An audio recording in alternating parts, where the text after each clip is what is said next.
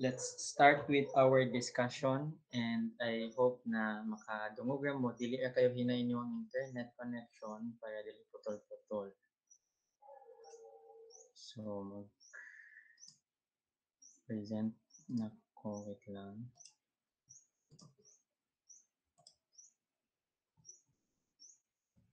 Ay by the way pwede ko magsugo og isa ka classmate ninyo nga mag screenshot during sa ato ang lecture kay para documentary purposes. Okay lang. Inside pwede mo volunteer diya. Can I see a raise of hand, please?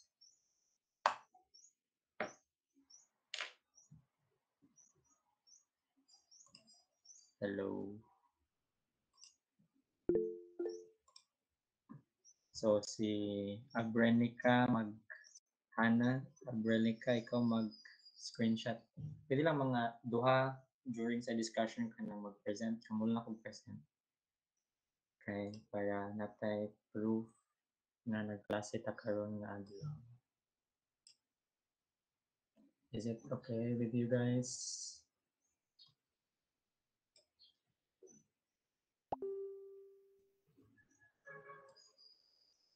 May paniyog sa mo kay. Yes, sir. Yes, sir. Kamar taga-klase ba?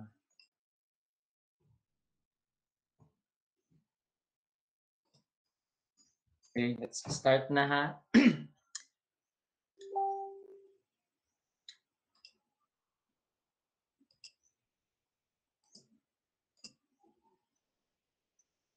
Please ko check if maklaro ra, makita ra ninyo akong gipang screen share. Klaro ra ba? Wala yung mga harang, wala yung mga obstructions sa presentation. Okay, let's start with our discussion. So for today, our discussion is about, wait lang. Mag-record na lang today po ko, no?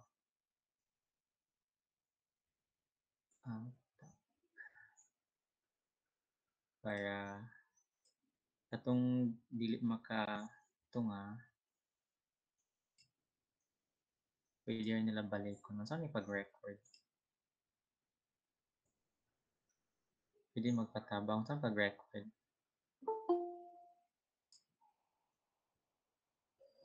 Pwede ko mga technical assistance sa pag-recordan, hindi ko kabalo.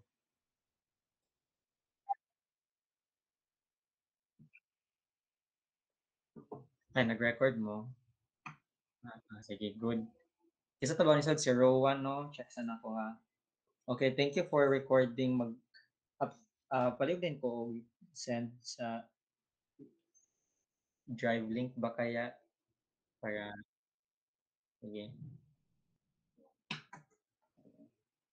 Hindi ko kabalo sa ni pag-record. What may record option din niya eh? Hindi record. Anyways, let's start. So, maklaro ra again akong presentation. So the topic that we will be discussing today is about point rainfall, types of rain gauges, and measurement errors. So, kani sila tanan, wala pa solving ani, so right siya kayo. Timingan niya sad. Supposedly, akong apilan og kanang na mga problems involving equations, but maglisod ko og discuss kay online man niya kung mag-solve kasi hindi na ko ma-explain og tarong, so probably we will be having them next week together with the other methods na we will be discussing. But now let us discuss these topics: point rainfall, types of rain gauges, and measurement errors. Let's start.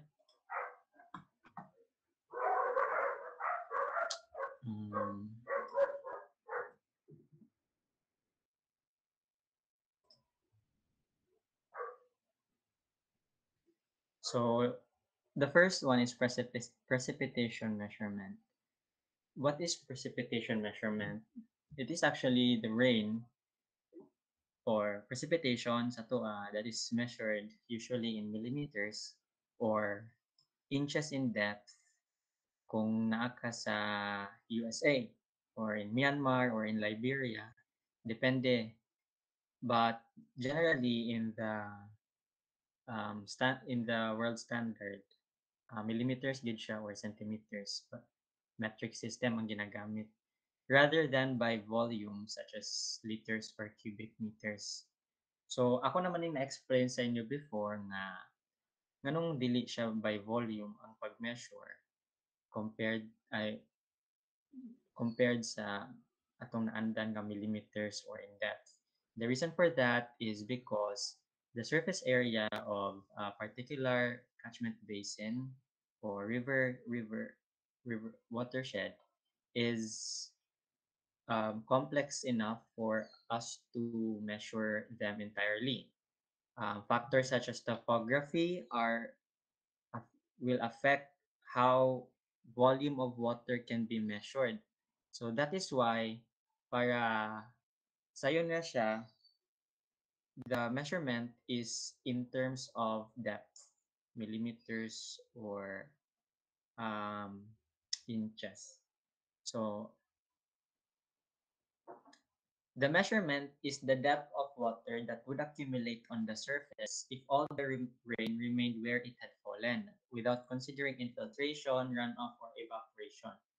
So ang ulan daw kuno pag um, generally if in reality pag mag-ulan, we would expect that rainwater would flow down through runoff or evaporate because of the heat of the sun or infiltrate into the soil. So after a rain has or had occurred, we wouldn't be seeing them. Like let's say mga 1 hour after, mauga na magid na or mo run off or may evaporate. But in measuring precipitation, we are actually looking for the amount of rain that had fallen if katong tubig sa ulan is wala siya niagi og infiltration, runoff, or evaporation. Considering that, imagine ninyo nga nalugar mo sa isa ka basketball na court. 'Di ba? Let's say impervious ang court and let's say sa court open siya like na siya sa gawas. And then we would try to imagine ang court is wala siya kanang mga kanal or wala siya daluyan sa tubig bitaw kung asa mo gawas. And asumpod nato nga walay evaporation tungod sa sun. And then let's say mortgage siya tray kanang part bitaw sa cake, more siya way. If ever magkuan ka, mabutang kag tubig didto sa basketball court, let's say rainwater. Kato nga tubig is dili to siya mo drain, dili to siya mo evaporate, dili to siya mo run off. So mo taas magin ang tubig, di ba? The depth of that water is the measured amount of precipitation. So, if wala evaporation mahitabo, wala runoff, infiltration, any factors that can affect the flow of water, ang rain mo pundor agad siya dadto, mas stagnant siya, and that is what we are measuring. But instead of a basketball court or a large surface area such as a river shed or a water basin, we are taking that measurement into a small or point nga measurement. We will be discussing that later. Ang tawag ana is point rainfall. So, sa dako kayo nga watershed, ato siya gipagamay para dili kay dako atong ma-measure. So, ginabutan siya nato sa mga devices called rain gauges. So, actually, the measurement is typically visualized through a graph. And the name of the graph is hyetograph. It is a plot of the intensity of rainfall against the time interval. As you can see here in our slide, so muni ang average annual precipitation in the Philippines. So muni tag average meaning accumulation of the total precipitation depth for 30 years. So imagine ninyo na kaning amount sa 2014, 2522.72, um, gi-measure siya yearly. Let's say, for example, sa January 2014, before that, January 2013, 2012, 11, 10, up until 30 years, gipang measure to ang mga depths nila. And once you get a total of 30 years, i-average to siya, and the amount of depth is muna to average for that month. Karon kato nga month, i-add to siya sa, excuse me, na nag-join, wait lang,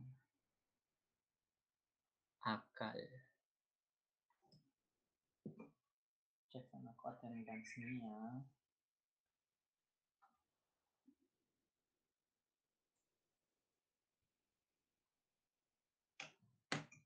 So kato siya nga, balik ta, kato siya nga data na nakuha nimo sa January will be added in the different months sa February, March, April, May, up until you get to sum all of their depth, and you will come up with this one. So for example, in the year 2014, the amount of rain, accumulated rain that has fallen in the country, and with regards to the other places nga gagmay o mga rainfall, makuan siya, ma-offset siya because napoy uban mga parts nga ting ulan or ay kanang daghan sila og receive ng ulan. So if you factor all of those together, you would be receiving 2522, or the Philippines will be receiving 2522.72 millimeters depth of precipitation. You can see in the hydrograph nga naay mga times or year nga mas taas og rainfall precipitation or rainfall or precipitation. Example, in the year 2017, 3181.31. So possibly that year received a lot of typhoons and storm that resulted to higher average annual precipitation. So, naunala ninyo nga average annual precipitation is the accumulation or the agglomerated amount of rainfall that has fallen in the specific location in a single year. Katulad ganina na ako gingon is kwanto siya normal annual precipitation. Later akong i-differentiate kung saan normal o ang average. But sa average, mo yung timanan ha, pag average annual precipitation accumulated, usually daily ni siya ang pagkuan, ang pag-measure. Karon nga day na January 1, gi-measure ang ulan. January 2, 3, 4, 5 up until magkag December, pag imo tong i-add tanan, muna ang result, 3181.31, 2770.69.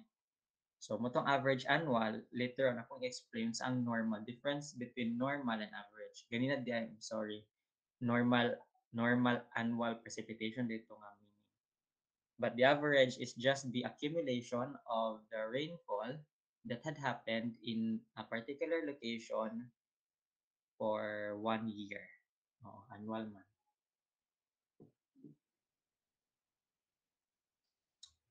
Anyways, the next one, it's point rainfall. So muna akong ingon ganina.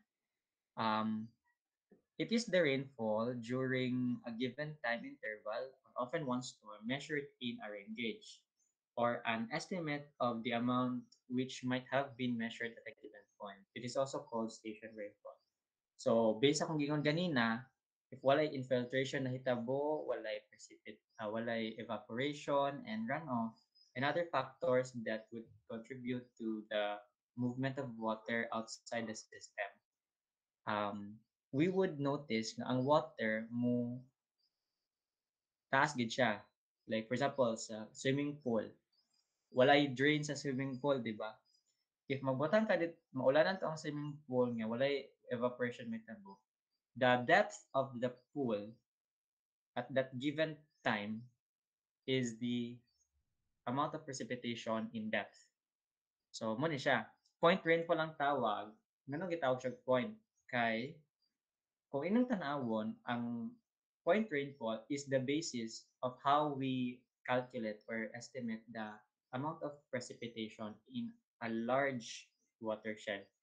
So kung dako kay ang watershed, it's very difficult to uh, measure its entirety, the amount of precipitation that fallen, especially that weather patterns are very dynamic. Pwede mag-ulan din sa Cagayan area, but ang Cagayan River Basin is part, naga po siya part nga sakop niyang Bukidnon. What if dito sa highland walay ulan?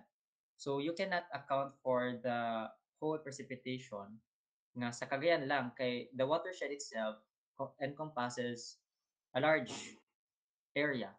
So para mahibawan nato ang specific rain or amount of rain in a certain location, we would be using point rainfall.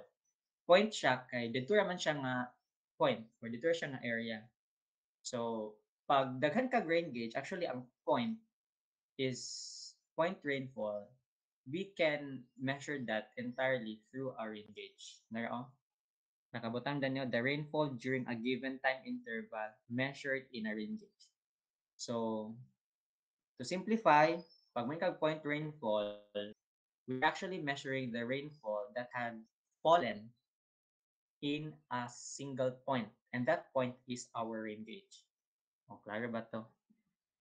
O,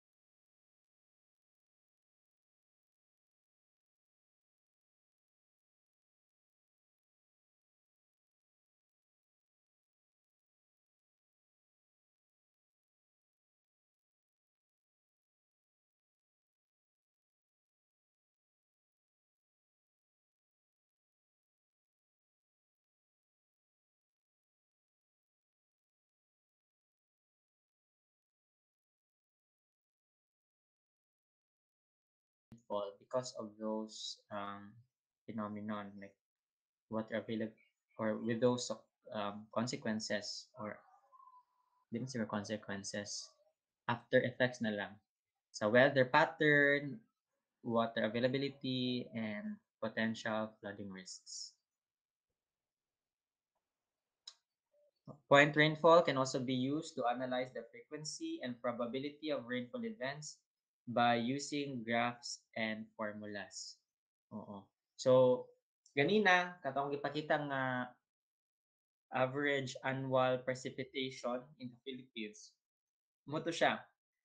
Once we estimate or observe the amount of rainfall that has fallen in a point or in a rain gauge, that can be used to create graphs and formulas para ma-solve ang mga real life problems like water availability, potential flooding risk, and so that developers, engineers like us can develop or construct flood control projects that would help the community and even the people living near bodies of water.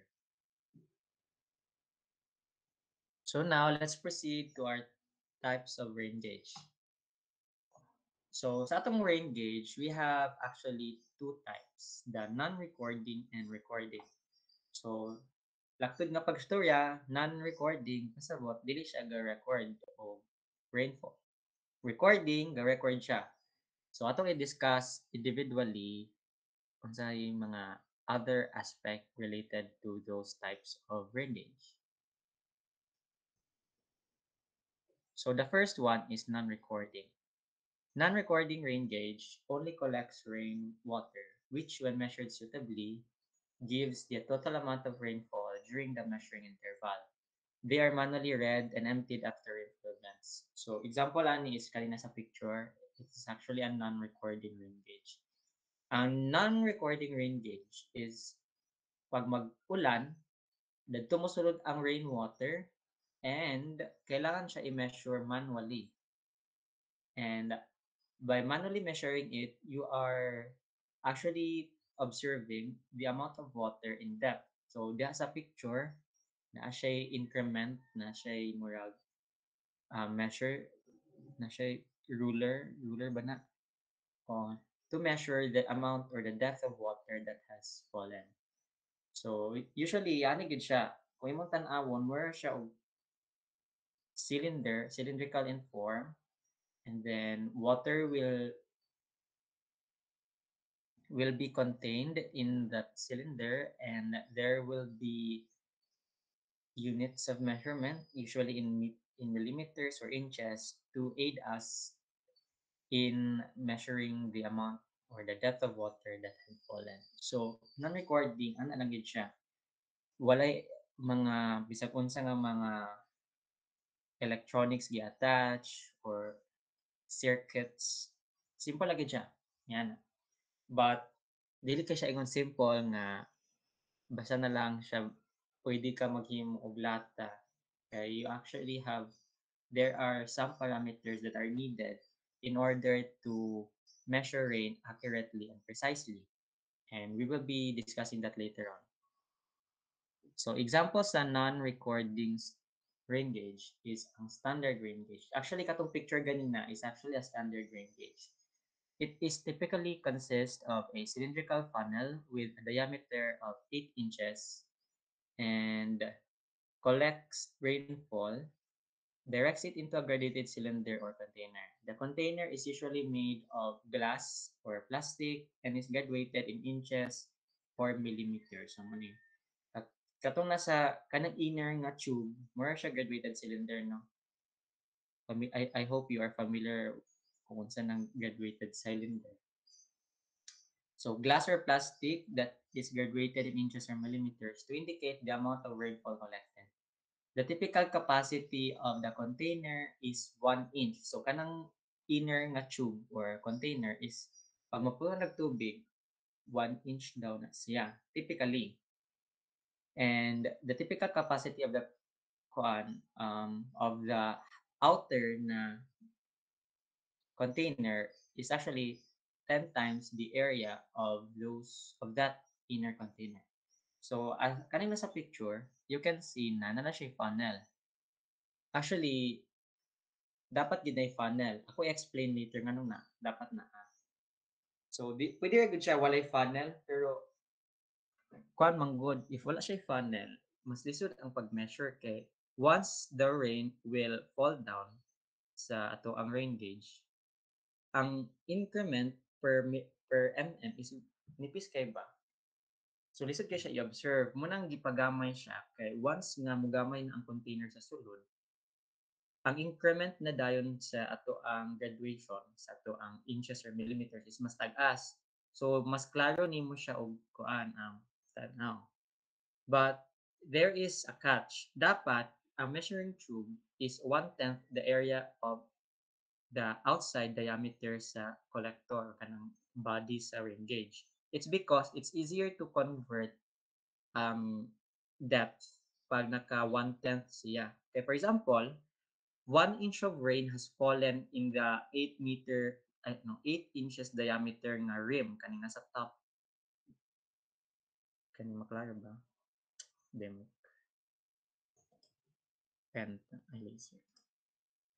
Kani siya 8 inches in diameter. So, pag mag-ulan, mo flow di ang water and diniay siya mosulod. Karon, because kani siya nga kaning diameter ani is 1/10 sa area sa funnel kani ang rim. So pasabot instead of 1 inch siya ni siya, tama na siya diya. Ma-times 10 iyahang depth. So if ato pong ning kwaon nga inch kanina graduated cylinder, pag mo tulo ng water danhi, 1 inch gyud na siya. Dani ra gyud na siya tama, let's say dani. So kung imo ning iyabo kani nga amount of water, wala ni ang wala ni siya ang graduated cylinder kani siya nga container, 1 inch gyud na. But since its diameter or its area is 10 times less than the area of this funnel, 10 times po ang pag-increase. So, muna siya typically ang standard rain gauge. So, measuring scale, kani, calibrated na ni siya ha. So, kung for example, pwede ra good nga um, 5 times lesser lang ang iyang depth ay iyahang area. So ang iya pong increase diya is 5 times ra pod nga kataas, mga 5 inches ra pod. But usually 10 inches kung 1/10. So more than timan-an. Kung unsa kagamay ang area danhi, imo siyang gi-reduce in its diameter in its area compared to the rim, it will result in a lesser or it will result in a higher depth. Okay, instead nga mo overflow siya dinhi sa ubos in 1 inch nga measurement, tungod kay na restrict man siya sa gamay nga area, so mataas gid siya, di ba? Muna ang standard rain gauge. The next one is like na next na ba? Okay, na. The next one is Simon's rain gauge. So, ang Simon's rain gauge is a gauge consists of a cylindrical container made of metal or plastic with a funnel-shaped top to collect the rainwater. Uh, the water flows from the funnel into a measuring tube that is calibrated in millimeters or inches, allowing for the amount of rainfall to be easily read. So the difference between a Simon's rain gauge and standard rain gauge is that ang ilahang container is um, lahi. Sa standard rain gauge, ang iyang container is mo decrease iyang area sa or yung diameter sa container, inner container. While Simon's rain gauge is the same container having the same air or the container having the same area sa atong rim. Similar lang yun kaayo. So you can think of it nga magbutang ka glass bottle nga na kani nga example na siya 7 to 0.5 10 centimeter diameter nga rain glass bottle compared sa rim niya nga 12.5 cm. Ang method lang sa pag uh, measure ani is after a rainfall event, dani sa metal casing naman ni pwede man ni siya matanggal god kani. More siya og taklob. So ang funnel apil ang metal casing, top part sa metal casing is matanggal siya and you can get the glass bottle. Katong glass bottle, butan ni siya sa measuring jar or graduated cylinder na calibrated gyapon. And usually ang kani siya nga glass, kani siya nga graduated cylinder is not measuring the amount of water in volume but by in depth. So, 'di ba usually sa atong laboratories, ang graduated cylinder, ang increment or unit of measurement is in terms of volume. Cubic centimeter, yan na, or milliliters, di ba? But sa kanina example, the measuring jar is incremented or calibrated so that the values that you can see are the depth of the water. So, karon ang Simon's rain gauge is used today as a standard rain gauge measuring precipitation in some parts or in most parts of the world.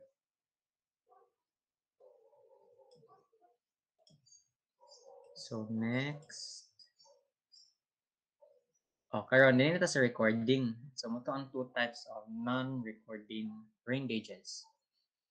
So sayon na ang mga recording, no, they are not very complex to create.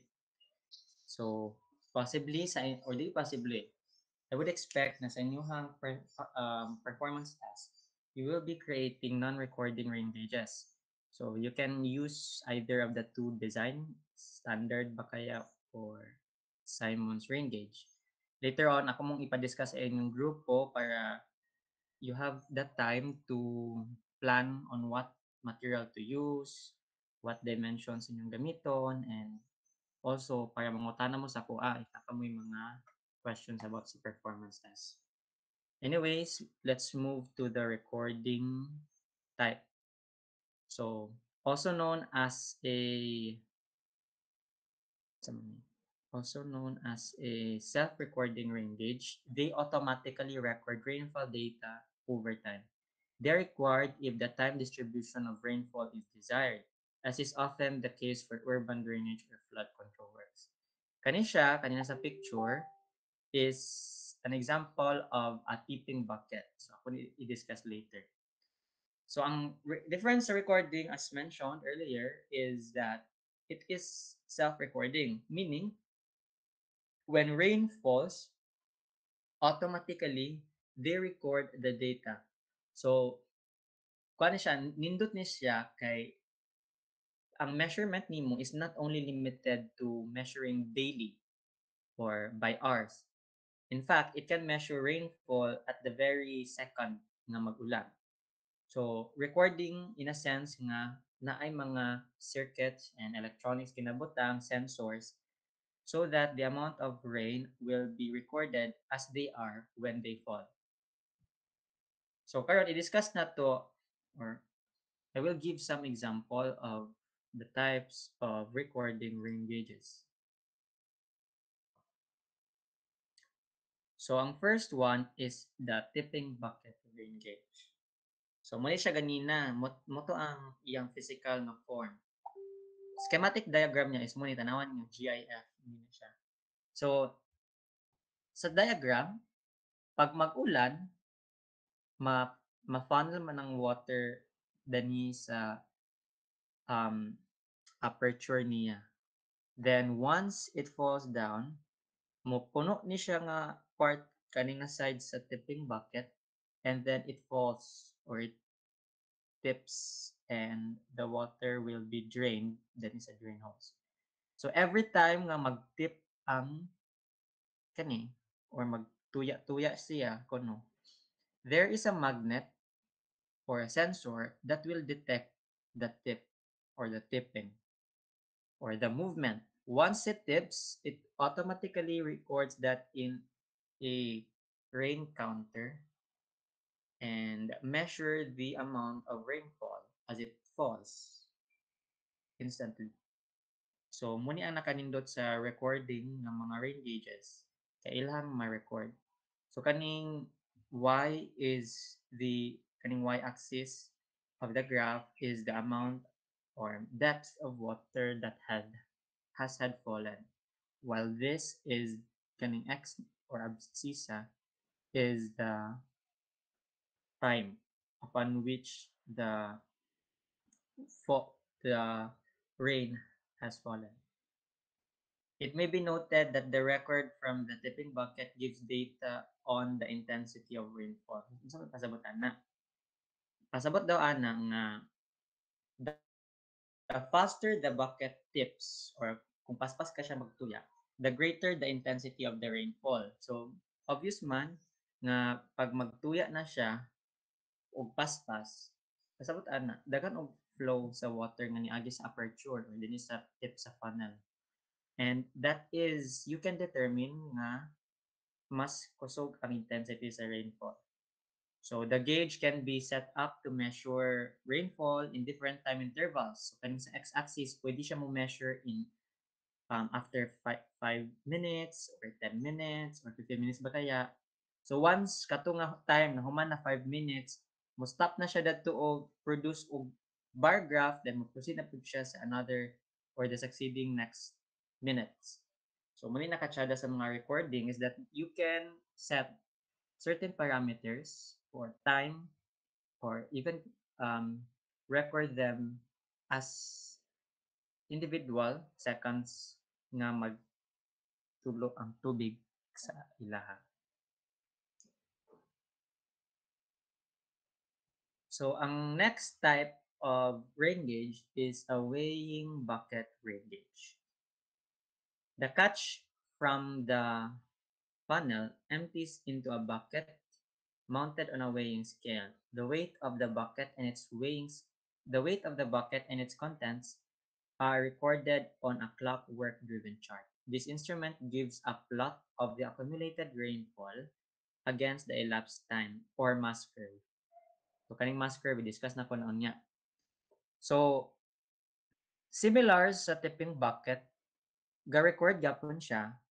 Ang difference lang is that it uses a spring balance or a weight. Pag mag-ulan ni siya dinhi sa funnel mo agas ang mo flow ang water dinhi, then dani din sa bucket na siya bucket nga i-catch to ang water. Once nga mapuno na siya, let's say, pwede mo sabihin siya drawing.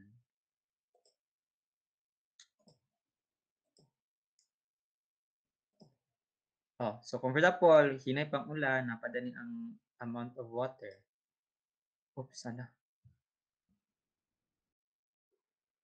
Ano, overflow man. Dali pa din yung amount of water. So di pa kay ni siya ingon nga moubos. Once mag-ubos ni siya, naay pen nga mo measure pod sa kaning revolving drum. Kaning revolving drum na ni siya paper attached nga ma-measure niya or kanang mo graph siya instantly. So karon pag taas na kayong tubig, ana, ang iyang graph pod ani mo taas pod siya mo siya mapislit siya dadto, mo paubos ni siya, mapislit ni ang pen. So kani siyang tip sa pen, pivot ba na. So kani siyang tip, mukuan siya, mataas siya dinhi. Butang siya dinhi, mo sway siya pa ingon diya. So pag mapuno na gid siya, let's say ana. That's the time nga moabot na siya dinhi. Oh, but typically, rarely na siya mahitabo kay ang catch bucket is large enough para ma-accumulate niya ang more than 1,000 ml or 1 liter of rain. Ana. Kanang 1 liter of rain, i-convert na siya nimo, i-divide na siya nimo sa surface area dinhi, depende kung unsay sukod ani, and then you can measure the depth. But calibrated na ni siya daan, so bisan pag pila ni siya ka liter ang naa dinhi, the revolving drum and the pen has been coordinated para di gid siya mulapas. Later on, ako'y pakita kung unsay porma ani kaning revolving drum, kung how it looks on paper when the rain is falling, then mo record din ang kaning pen.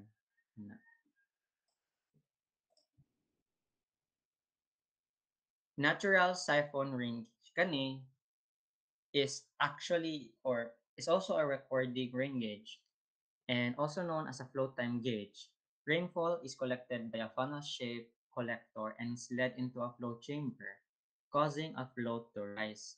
As the float rises, a pen attached to the float through a lever system records the elevation of the float on a rotating drum driven by a clockwork mechanism. A siphon arrangement empties the float chamber when the float has reached a preset maximum level.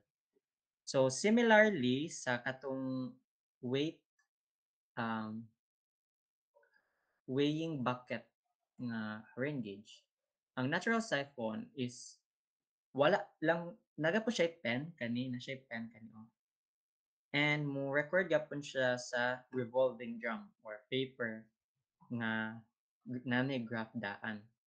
Ang difference lang is pag dani mo magyang water, di ba? Mo fill siya din eh, magi siya sa aperture. Once it falls down, kani siya float. So mulutaw daw ni siya. So once it floats, kay masagkap daw ni siya, mas less ni siya sa water, mo float siya. And once it floats, ma-push lang ni niya danhi ang pen, and ang pen is mo record siya, ano siya, musakat siya up until nga taas na kaayo ning float, mabot ang word siya danhi.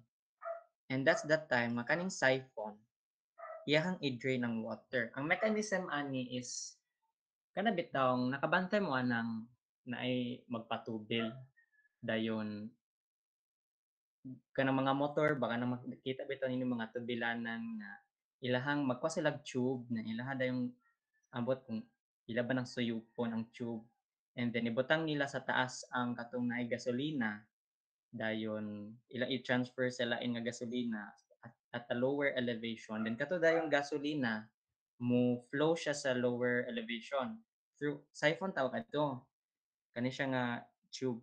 So for example, kung napa dinhi ang water kani nga level, dili pa na siya mo suyop ang siphon. Kay napa man na siya air danhi. Napay air danhi, danhi sad kani open to the atmosphere man ni. So ang air danhi na siya pressure nga ituklod paingon dinhi sa water. Pag na siya danhi, na dinhi ang elevation sa tubig,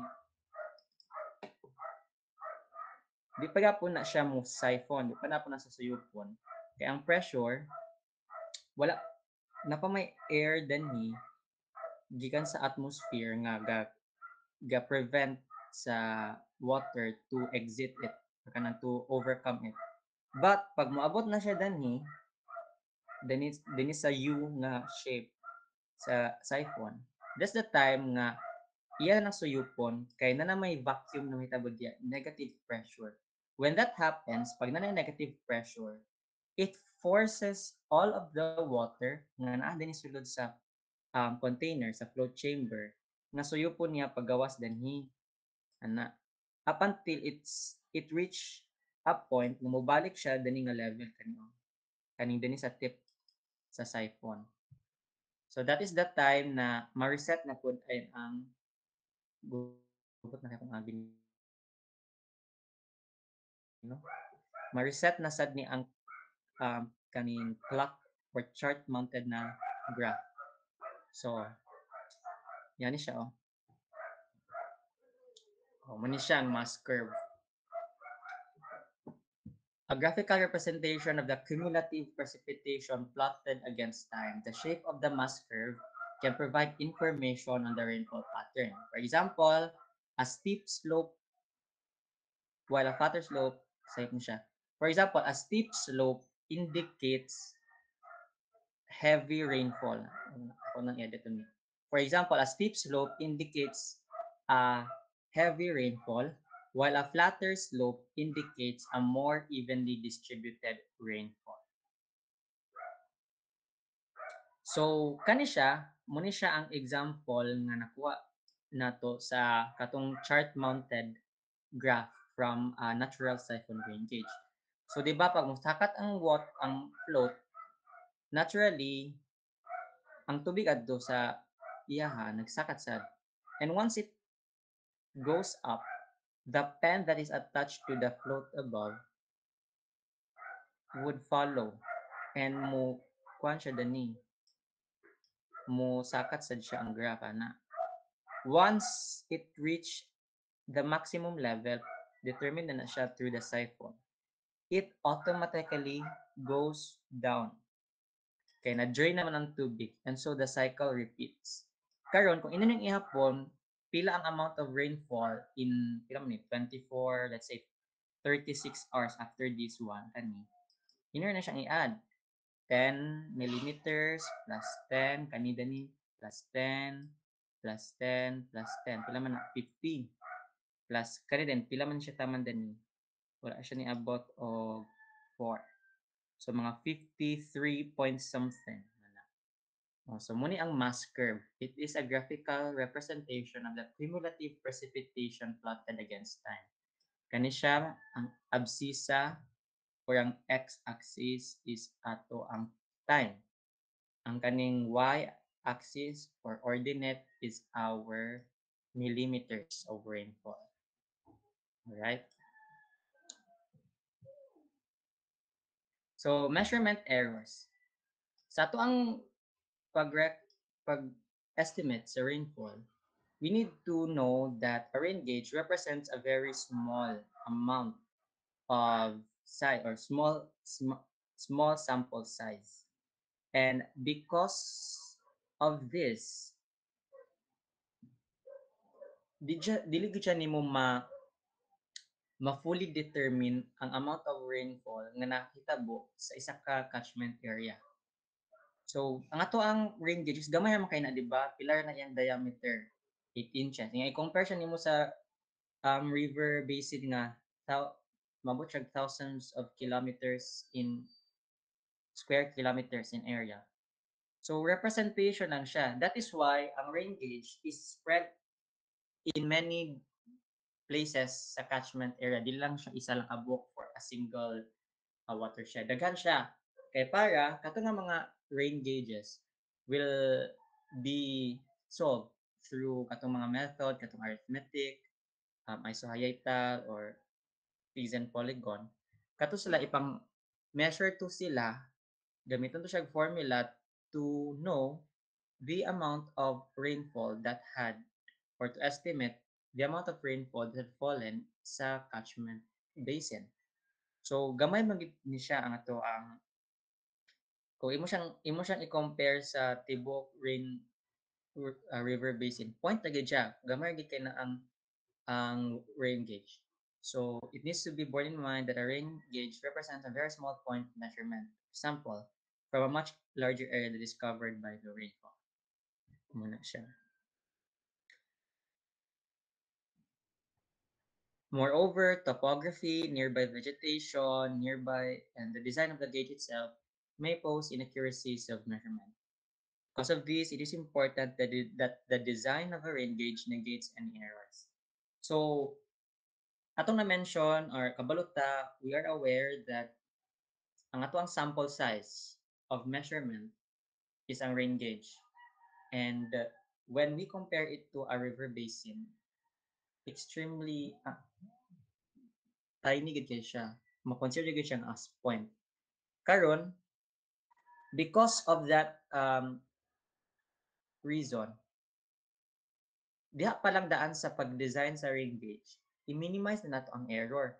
Kay pag sa measurement pa lang gani daan is dago na kag error, samot mo amplify or magka-deviate ang answer nimo sa or ang imuhang observed data sa imuhang actual nga amount of rainfall. Speaking of gaka-deviate ang answer, na-check na nako inyong paper sa watershed equation ay watershed equation na nun, water balance equation.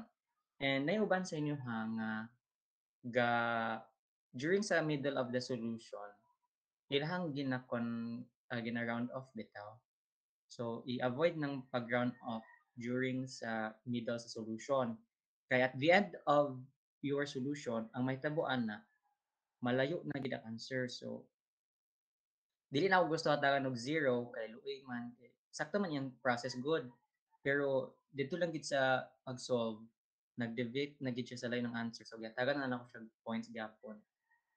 Sakto yang process pero layo na kay ang value bitaw kay sa middle of the solution pa lang round off na niya. So, i-avoid na ha, kay kung mag-quiz na ta, or mag-exam, di na ako mo consider if like din answer, kung din na, wrong din na. Karon ako na lang sa consider, sakto man sa daang kuan, iyahang solution, process, for ang final answer sa iyo. Anyways, sa pag-design pa lang sa rain gauge, dapat ma-minimize na nimong error and there are factors or considerations that we will be looking to para at the end of the measure estimation sa isa ka rain gauge, pag gamitan na siya og kato nga mga formula, isohyetal, arithmetic, and Pisan polygon, the value um, that you will be observed or that you will be observing kay mas appropriate siya and duol-duol siya sa actual na amount of rainfall. So, muna ang mga usually measurement errors na nakahitabo when we estimate the rain during precipitation events. So, ang rain, na evaporation may tabo sa rain gauge.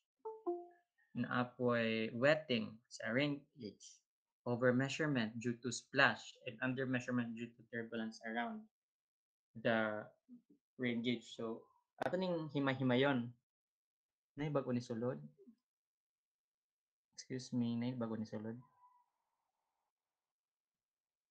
Magoro.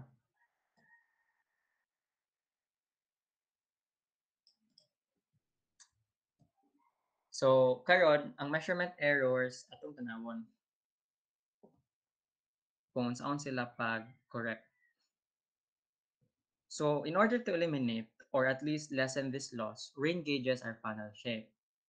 So in this way, the rainfall is collected over a reasonably larger area, and then any water collected is passed through a narrow aperture to a collection tank underneath.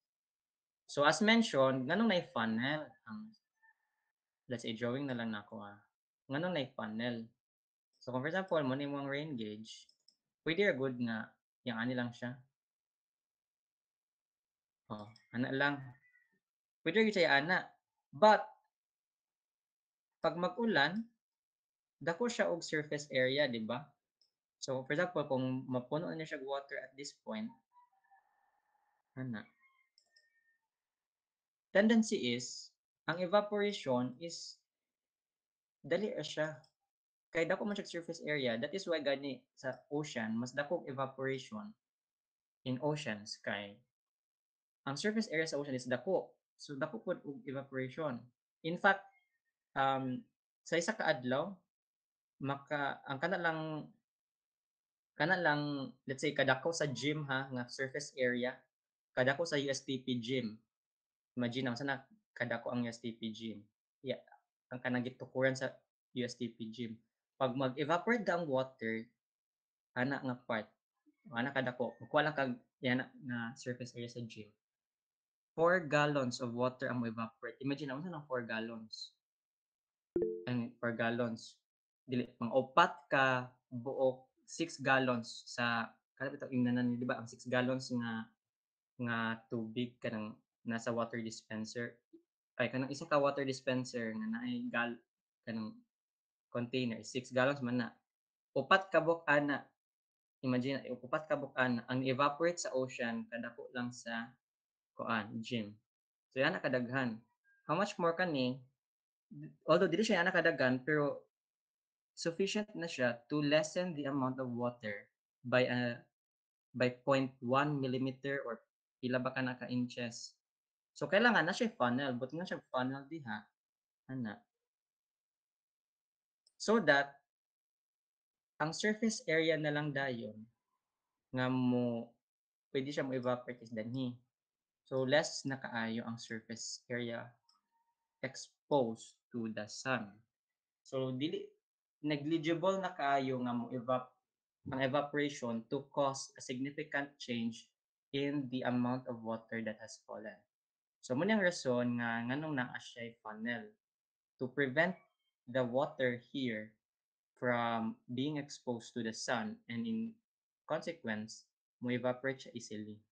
Another reason is that pag open kay siya ang space, sayo na siya masudlan og dust or if diba, takabalo naabay kuan diha, nabay dahon ni lupad paingon sa imong funnel.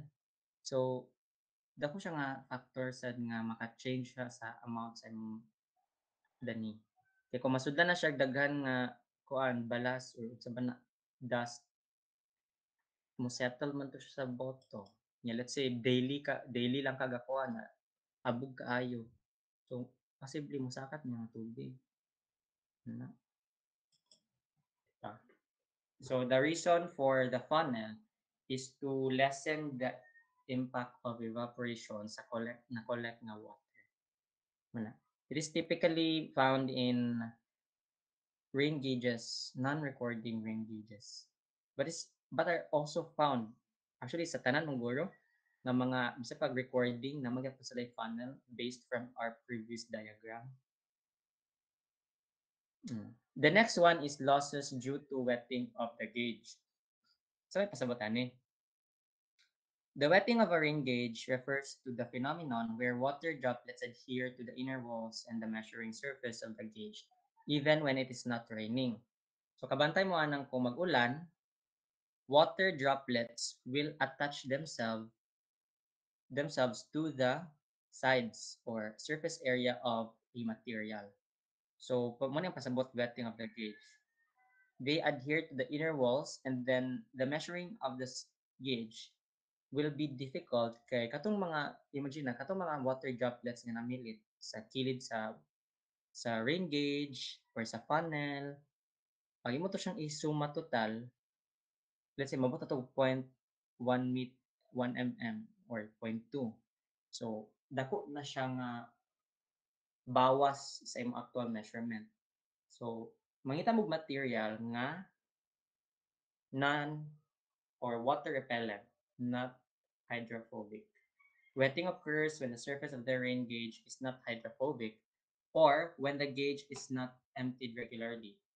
Aside sa kuan, kanang material nga dali ra mo sunok dato ang water, usually kani nga mga material is mo ni ang katong porous nga mga material. Porous meaning daghan og pores dito mo sulod. Example sa porous is cement. Imagine if mag-cement mo nga kuan, cement inang gamiton or plaster, unlikely kayo di ba kay mo at musunok man dito ang water or kung if ever gusto mo wood, samot i-absorb na sa wood. So kuan kanang lisod siya kay dapat kung unsa ni ulan nga nisulod sa rain, unsa ang ulan nga nisulod sa rain gauge, katutanan ma-measure gid to. So isa na sa mga factor nga inyong tanawon nga na loss due to wetting or when water particles attach themselves to the sides or walls of the rain gauge. So, para malikayan siya, in the UK, for example, or some meteorological organizations, they use standard rain gauge nga made of copper. Kaya copper is solid na gani siya, no? Less porous siya and smooth if kwan siya na finish siya og maayo. And when the water drips down sa copper nga material, kani copper man ni siya, dili kayo siya mo pilit and will automatically go to the container located below. So, although many modern rain gauges are made of non-adhesive plastic. So, na may mga plastic nga non-adhesive or kanang dili kay siya mo kanang water repellent siya ba?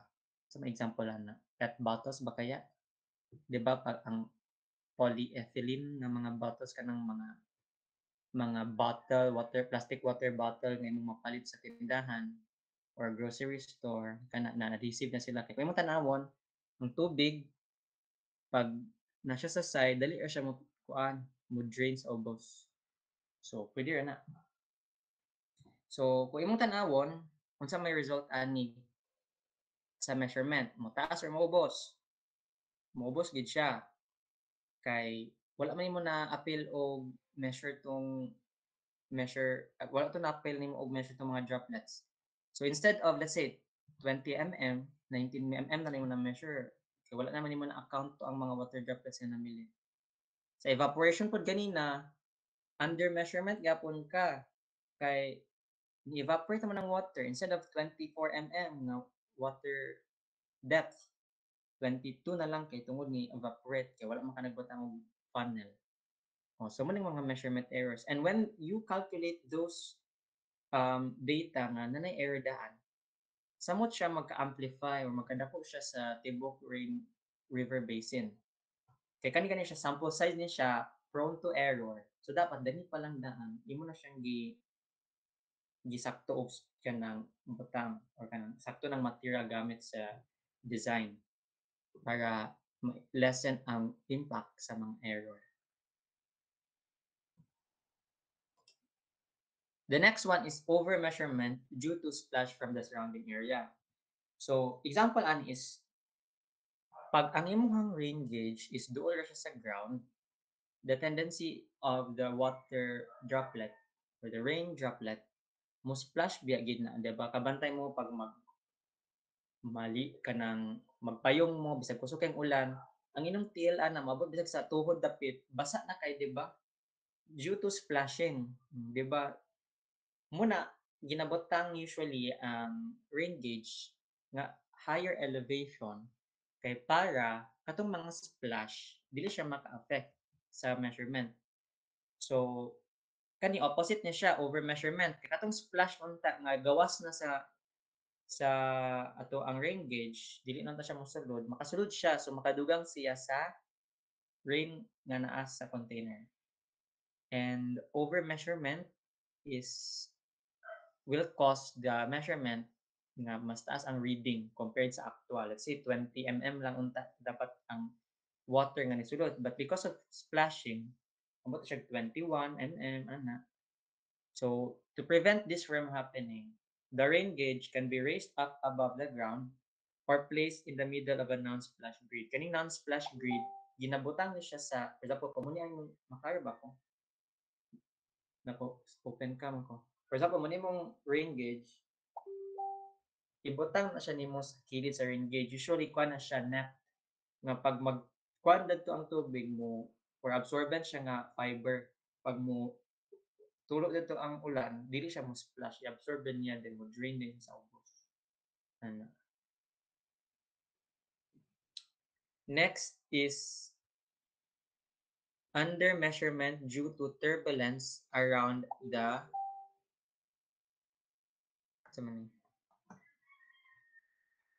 around the gauge. So the rain gauge presents an obstacle to the wind, and the consequent aerodynamic interference leads to a reduced catch. So ang mahitabo man gud ana, let's say muni ang imo imuhang ala, sorry.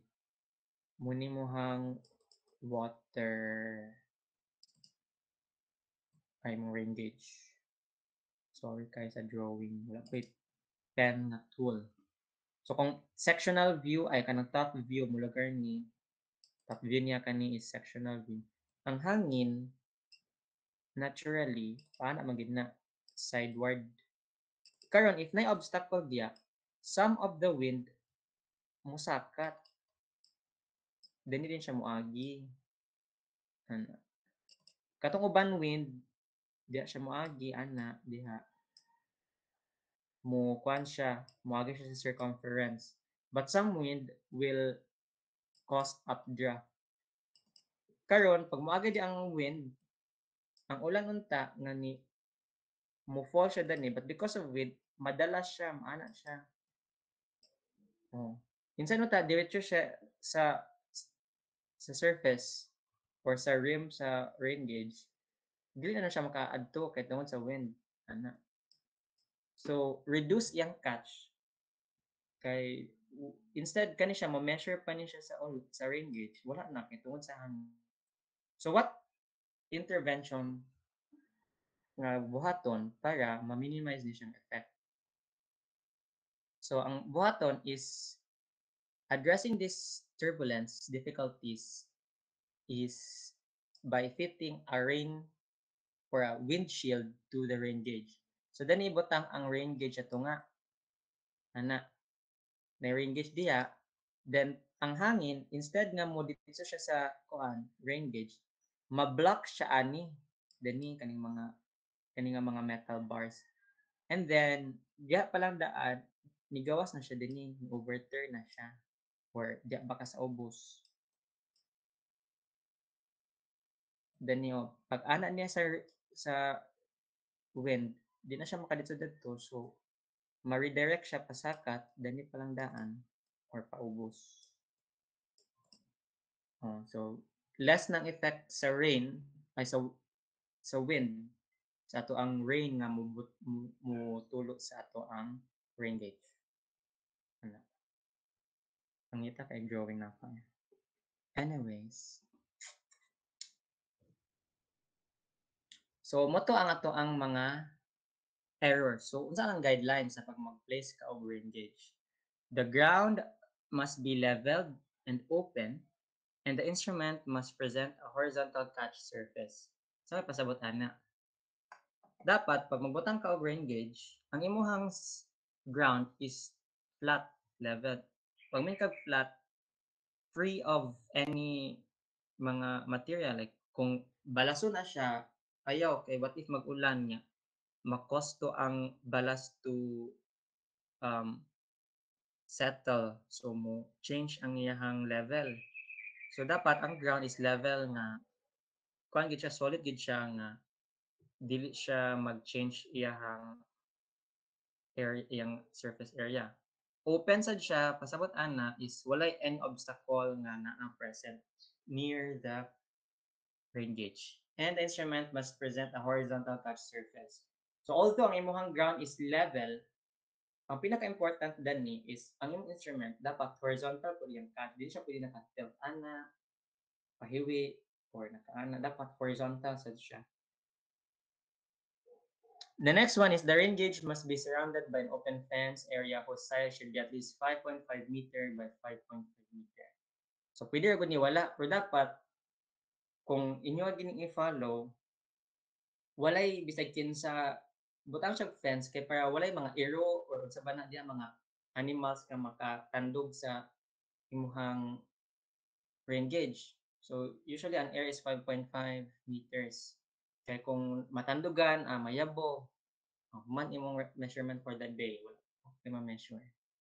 So dapat na siya fence to prevent the rain gauge from tipping due to external nga mga factors or mga animals or tao ba kaya due to mechanical error or human error ana, or what if may nagpark dadto nga sakyanan. So dapat na fence. Next is it should be kept away from any obstruction by at least 30 meters or twice the height of the building or construction or obstruction. Ang pasabot ani is pag magbutang kag rain gauge, mag-measure kag 30 meters, dapat walay any obstruction, walay mga kuan mga walls, mga tagas nga building, or pwede sad nga kung naay building, let's say ang height sa building is 10 meters, twice dapat ang kalayo. So kung naay building diya doon sa imong rain gauge nga 10 meters ang height, twice iyang kalayo horizontally. So dapat ang measurement ato is 20 meters away from the building. Oh. So muna siya. Kung 30 meters, kung nakay skyscraper diha, okay ra, basta kay 30 meters away siya. Mo man ang duha ka consideration. Either 30 meters away from a skyscraper ba kaya or kahoy nga taas kaayo, or if ang obstruction or building is na height nga 5 meters or ilan na 5 meters, mga 2-story building na no, or let's say 6 meters, 2-story building.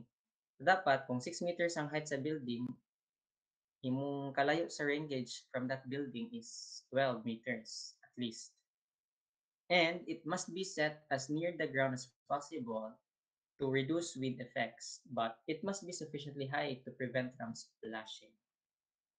So, dapat doon siya sa ground para kay when you go higher, mas kusog ba ang hangin, di ba? Ang wala mong mabantayan pag naka sa 8th floor sa engineering build ay sa architecture build. Sa building ba na? Di ba mas hangin? O imagine, dito na may butang imong rain gauge, kusog kayong ulan. Ang ending ana, wala na ulan nga mong sulod sa imong rain gauge, kaya nangapalit na sa hangin. Kaya taas man kay kagibutangan. So, dapat near the ground ang pagbutang sa rain gauge. But, it should be high enough to prevent from splashing. So, di na po kayo siya ubos, kung ibutangan siya, iluntod na siya nimo sa ground, magkuan man na may splash mahitabo. So, masudan siya sa splash sa rain when it falls. So, kailangan po, sakto-sakto lang siya. Ikaw na determine mga, let's say, mga waist level guro or chest level ka na, heights na para magbutang o rain gauge. So, maura to atong discussion for today. Ayos ba na ba mga question tanan? Hello?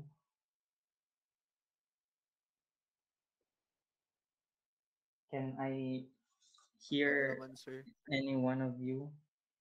So, karon be, ako sang check ang attendance na. Nasi si Masho daw 9:16.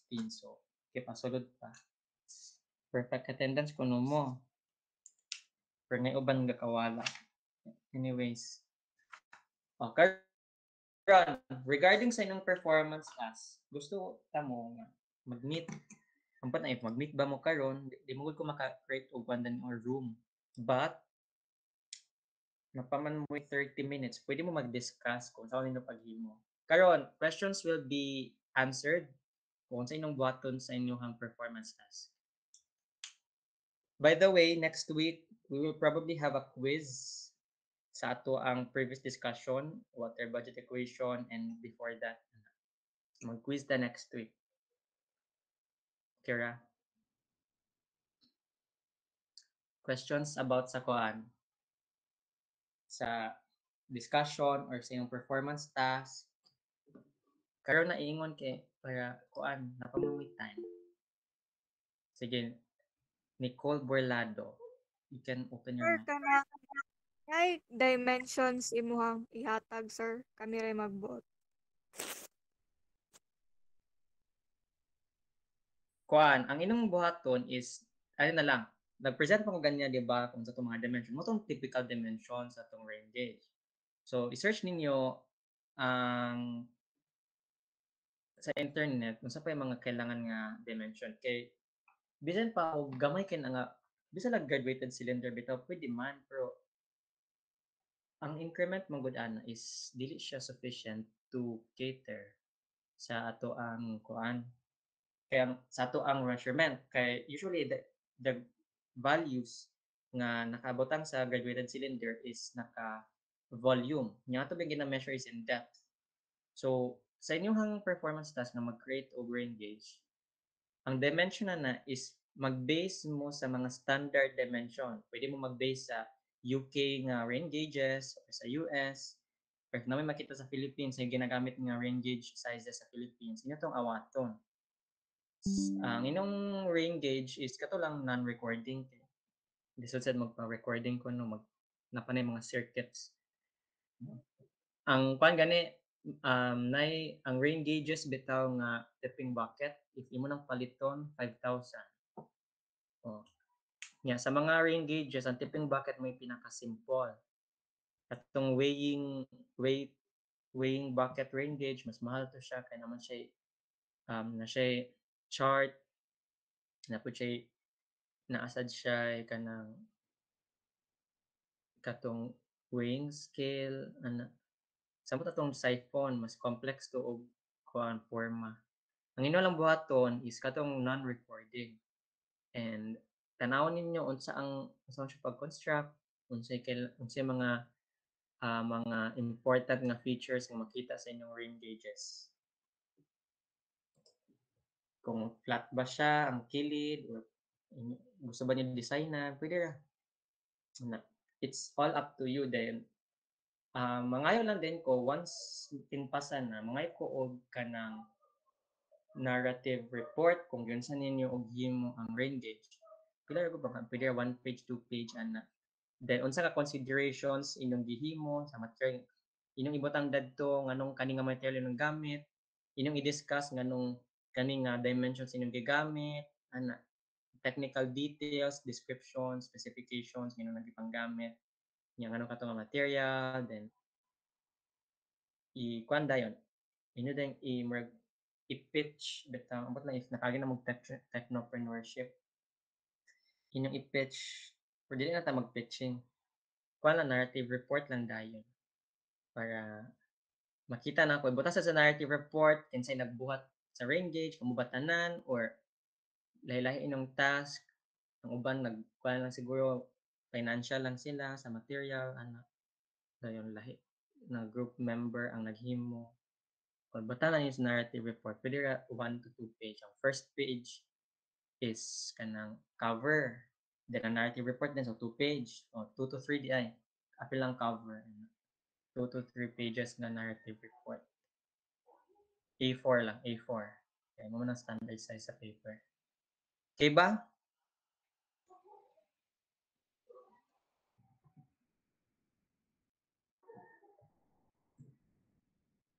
Okay, sir. Thank you. Any questions regarding sa inyong performance task? Ang inyong performance task is naka-group mo ha. Akong i-outro ang pila gani mo? 41. So, by 4, naka-alphabetical order, then ang last group mo 5. Abrenica, Akal, Arco, Baconga, first group. Beltran, Benitez, Bonita, Bocayong, second group. Borlado, Cabillo, Cansico, Semasio, third.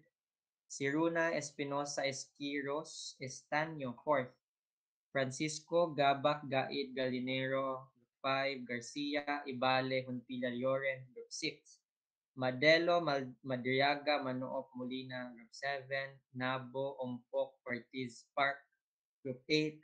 Perihan, Reyes, Ruat, Atlas, Group 9, Group 10, then Talion, Talion, Ping, Tubiano, Valdiveza, Zacarias. Okay.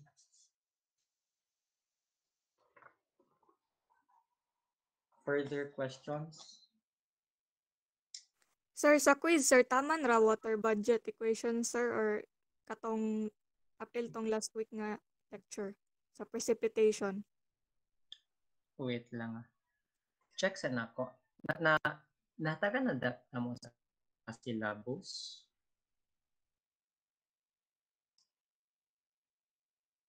Nag-syllabus ba?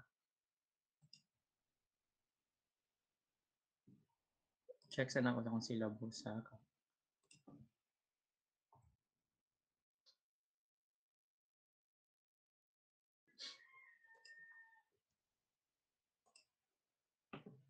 So, ang atong quiz next week is about lang siya sa what tama na siya sa water budget. Kay kaning precipitation, lahat naman sa ni nga topic. Di na naman ito magamit tong next meeting nato. Then, after next meeting by next week. Probably gani magkuha ta og kuan, mag-apply ko for a makeup class kay di ba naman ta isa ka supposed to be February 6 or 7, February 7 di ba? Nga klase kay bago pa ba ito enrollment pero at that time dapat nga gid klase adto. So natay isa ka class nga na miss. So kato nga time mga ko sa inyo unta og free time ninyo kung kano sa ta pwede mag-conduct o makeup class. Okay, karon akong ginatansya murag ma-behind ta og isa ka week and then wala pa na consider ang quizzes. Kaya sa tong quiz probably 2 hours man di ba?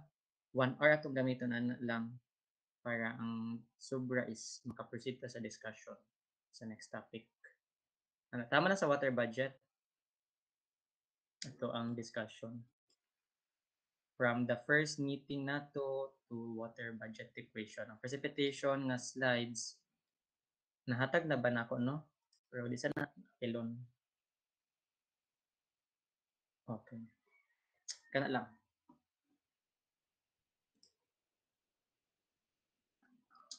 Any questions?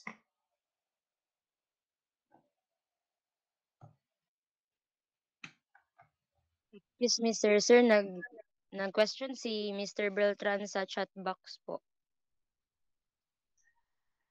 What if Sylvie nakabuhat na sa rain gauge like na-install na ni ulan? What if pagkagabi tapos the next day init kay di ba mag-evaporate man ang tubig? Unsa lugar ang data na sir?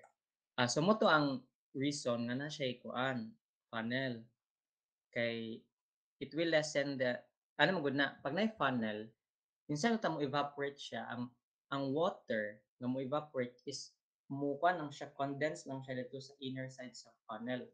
So negligible na ang kanan na ang amount of evaporation. Also, depende na sa material. Kung inong material is conductive to heat, dali na mo init. So, mo evaporate siya. So, hatagan na mo freedom to select kung unsa nga material inyong gamiton that is less susceptible to heating and evaporation. Then, for regarding sa height, kamoy mag-decide kung unsa ka taas. Kay what if naay taas kayong kanang nay kusog kay nga ulan, kung overflow na inyong rain gauge, so tanawon ninyo ang daily forecast siguro sa ato ang sa pag-asa pila ang usual rain nga kahitabo sa Cagayan de Oro, then dito mo mag-base kung unsa kataas inong rain gauge na. Kay what if mag-overflow so lisod siya i-conduct ang data kay unsa estimate na lang ninyo. As much as possible sa isa ka adlaw diri na siya mulapas og kay di ba ganina akong gipakita sa inyo ha accumulated rain annual o kani ako explain din unsa difference this annual ug uh, difference sa normal annual temperature and normal annual precipitation ug um average annual precipitation. Ang normal annual precipitation, muni ang normal, from the word normal, muni ang normal nga ulan nga gabundak sa Philippines at any given point. So usually gina-measure sa 30 years. Mo tong yung ganina nga January 1 kibali this year. Nag-measure siya ani nga month January this year. Last year nga January nag-measure na sad siya nga the previous nga mga Januaries in the 30-year period gina-measure niya. Pag nakuha na to niya nga data, iya itong i-average. Karon pag average niya, muna nito ang normal nga ulan sa Philippines in the month of January. Karon ang average annual precipitation is muna ang accumulated amount of rainfall in a single year. Isa lang siya katuig.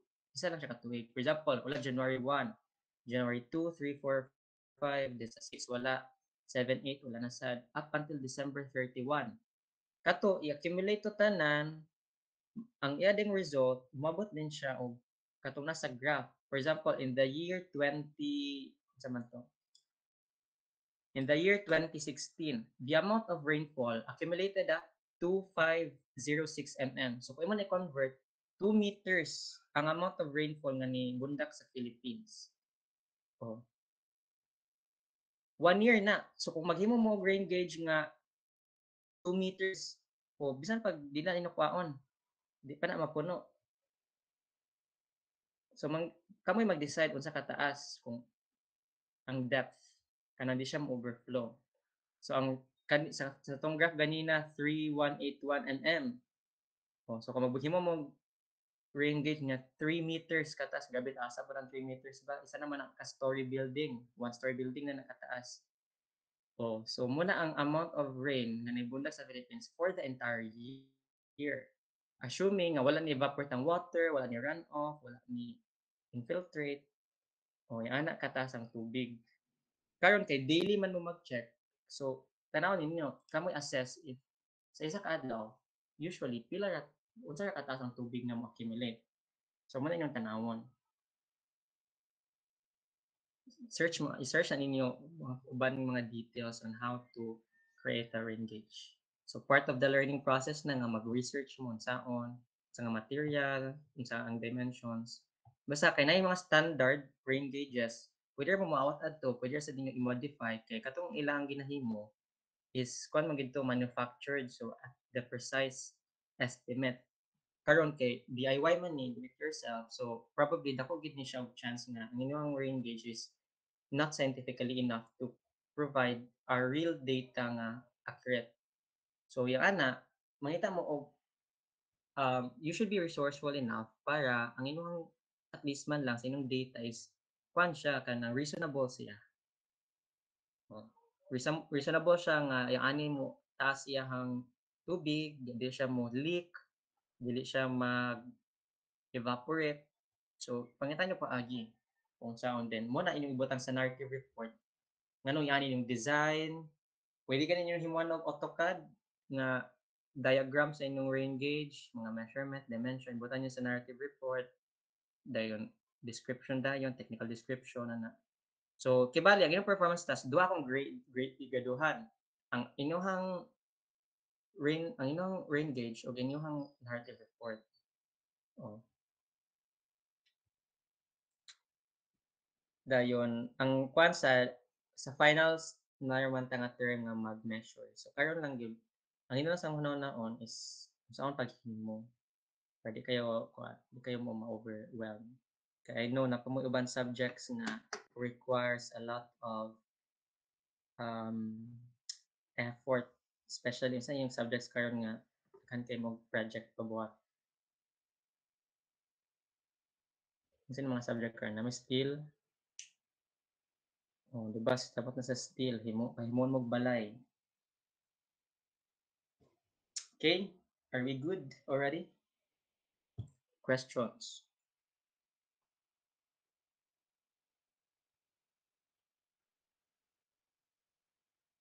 Ay, by the way, nag-screenshot mo ganina? Kamulo kong kuan? Kamulo ko present? Kinsa to akong nag-volunteer.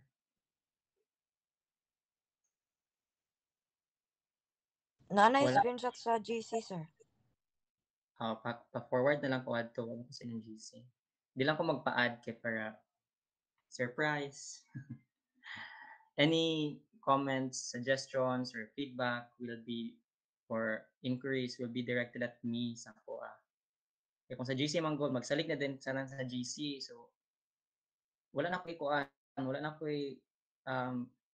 ma-communicate sa inyo ha. So, sa atong klase, dito na magpangutan na, like, example, kani, timingan lang online karon. Supposedly, tsada ni siya kung nagkwanta on face-to-face, kay daghan gid mo pangutan na, pero bisin maulo mo, or wa mo kasabot sa akong istorya kay putol-putol inyo ang madunggan. Oh, so more to siya. Hopefully, by next week, mapasa na ko ang paper. Dagko man mo score, so kira wala kay problema sa water budget equation. Dagko mo score. Congrats. Be, gusto mo makabalo sa inyong score? By the way, nauli na nako ang inyong previous nga paper. Gihatag na ba ni Geraldine sa inyo ha? Okay. Sir, napasa ako, sir. Ha? Wala pa ni mo Naasa ako, apo. Okay, Wala ba pa, sa sir. Ako po ang ihatag sa ila, sir. Oo. So, kato dapat pa din ang score dagto. So, kira uno na niya, flat 1 na ni. Kaya dagko man mag-score di ay.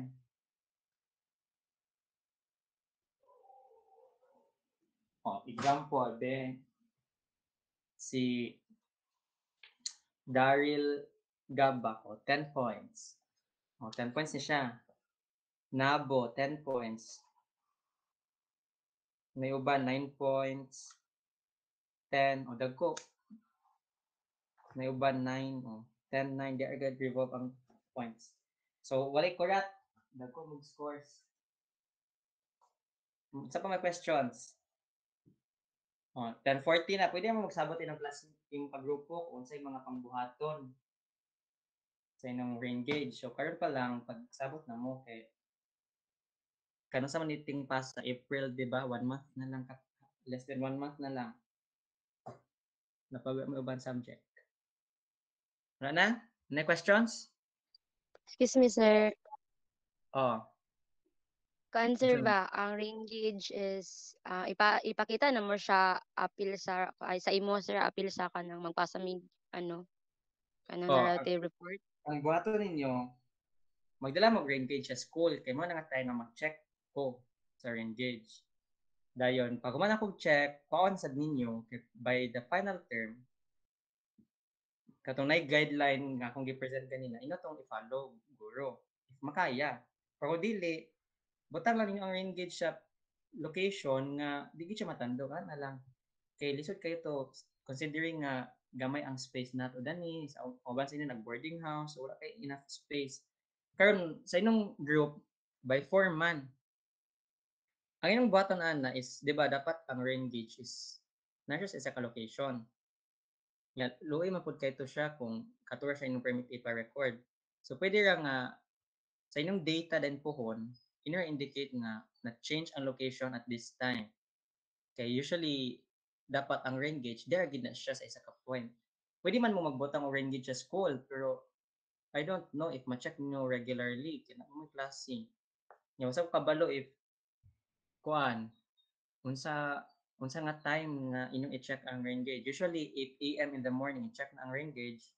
Pero kung dili makayag 8 AM, pwede ra kanang free time ninyo. Eh, dapat consistent na siya.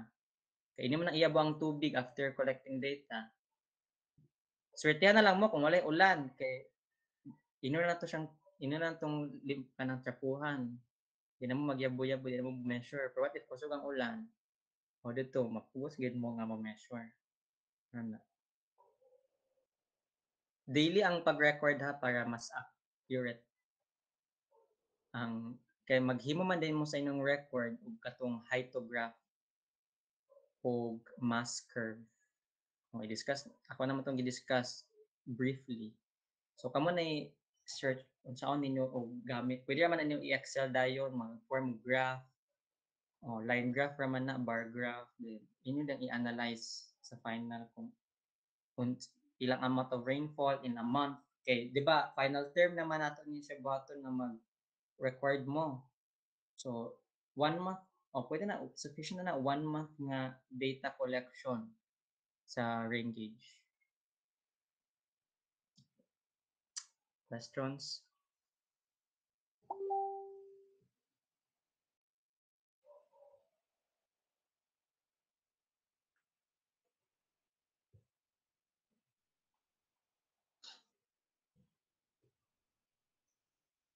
Wala na? If none, this class will be dismissed. Thank you for coming, and I hope you have learned something. Thank you, sir. Thank you, sir. Thank you, sir.